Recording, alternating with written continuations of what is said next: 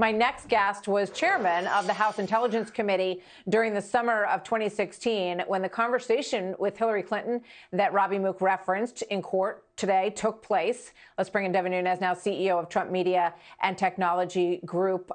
Good to have you with us today. I mean, you took a tremendous amount of grief throughout this story for going over to the White House, for giving them a heads up that there were investigations going on and that there was indications that a lot of this was cooked up as opposition research during the course of the campaign.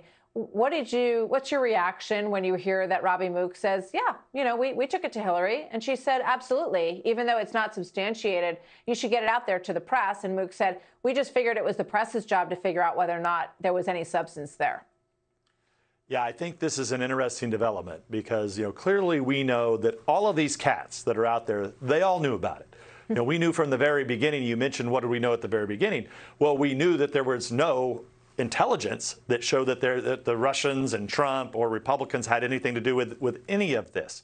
So why is this interesting today? It's the fact that Mook would turn over his former boss as the campaign manager, who clearly had to have authorized Fusion GPS, Sussman, Perkins Coie law firm, and then sold it out to the media. So I think this is an interesting revelation. Of course, we knew that Hillary Clinton and the whole cabal knew about it, but the fact that he would give up that evidence, direct evidence, almost unprompted from what I'm hearing and seeing outside of the courtroom.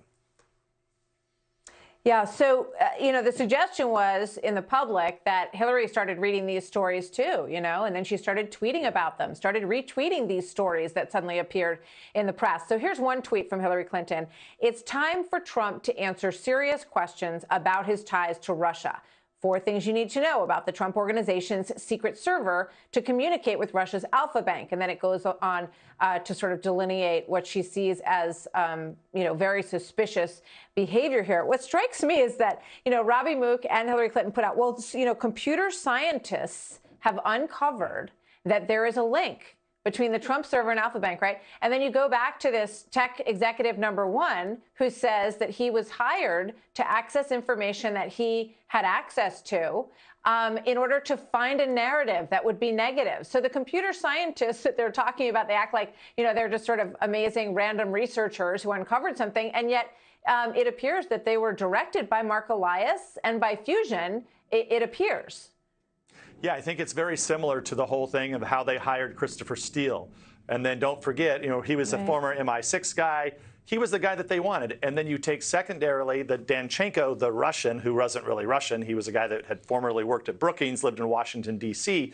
This was similar. So this kind of came after the fact. This information went into the Steele dossier. And so what they did there at the end, right in late October, it was kind of their last gasp effort to do an October surprise. Now, what comes after that is, I think, more interesting, because when these guys go into the CIA and other intelligence agencies, it's after Donald Trump won. And clearly now they have went from kind of a dirty tricks, trying to cover for Hillary Clinton's, destroying of her servers.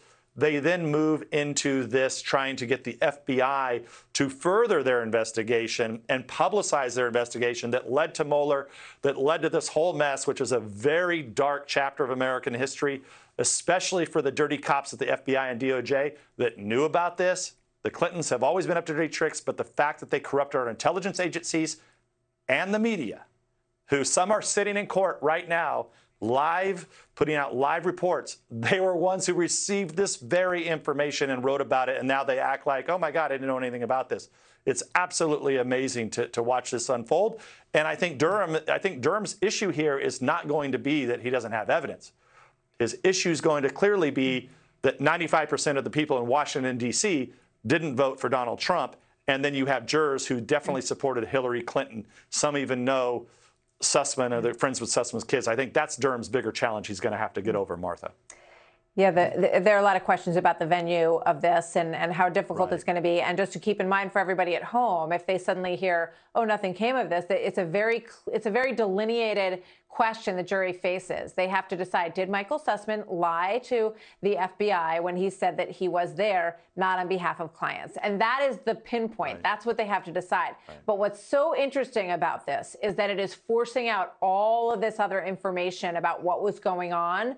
So we'll all see once it's forced out there whether or not this ball moves forward, separate from perhaps this very, very fine point issue that is at issue in this case here. Devin Nunes, thank you very much. Always good to have you, sir. My pleasure. Good to see you. Thank have you. a good weekend. Hi, everyone. I'm Brian Kilmeade. I want you to do me a favor. I want you to click to subscribe to the Fox News YouTube page. This is the only way that I know for sure that you're not going to miss any great commentary, any great news bites, any great interviews coming your way on Fox. You can get it all here on YouTube. So subscribe right now.